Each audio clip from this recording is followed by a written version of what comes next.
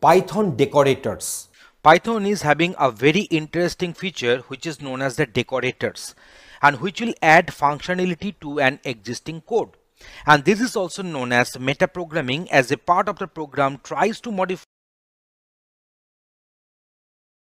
another part of the program at the compile time. To discuss more about these decorators, let us consider this example. Here we are having one simple function. The simple function name is also simple function. So print I am a simple function. Okay. So now if I execute this code, obviously this line will get printed. But here we are defining one decorator. So that is the function is that the name of the function is make decorated, which will take a function as input. And this is our inner function here. So def inner function. So print I got decorated, and this function which will be passed as input argument, that function will get printed, and this inner function will be returned here. So now you see I'm calling this function, there is a make decorated. So make decorated and passing this simple function as the input parameter. So this simple function will be assigned to this function. This line will get printed, and this particular function will execute its body. So I am a simple function will get executed, and then the inner function, the reference will be returned, and that has been assigned to this decor. So now when from this decor we are calling this function, we are getting the output like this one. So I got decorated. So this particular line has got printed. Then the function which has been passed as input argument, that is a simple function, the body will get printed. So I am a simple function. So I am a simple function is getting executing.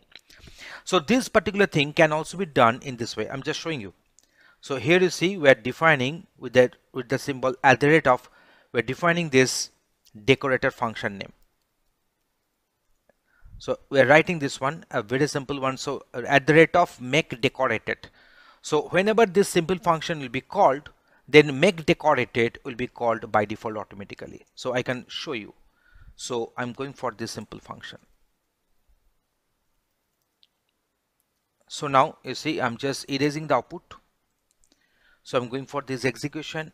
I'm finding that I got decorated. I am a simple function is having the respective output string got printed.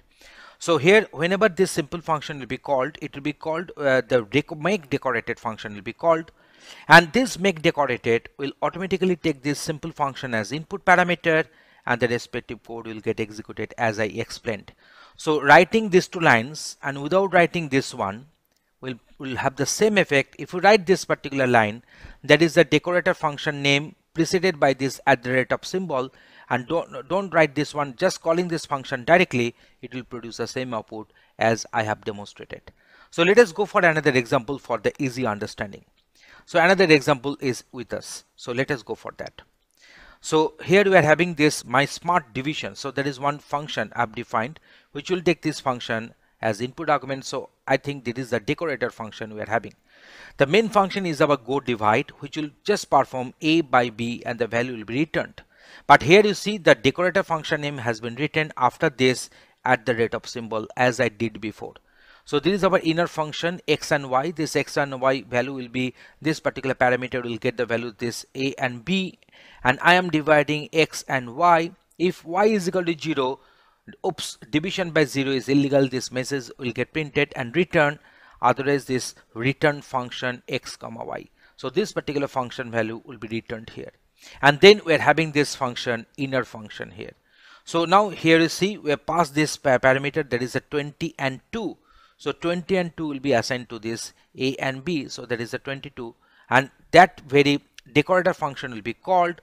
This go divide will be the input argument to this decorator function. So func this 20 and this 2 will be assigned to this x and y, and the respective outputs will be obtained. I'm just going to show you. I'm dividing 20 and 2. This message is coming from this line. Here you see the 2 is not equal to 0. So this particular line, this particular block is not getting executed. So return function xy. So xy, the division will take place and the value will be returned, and the value will be 10.0.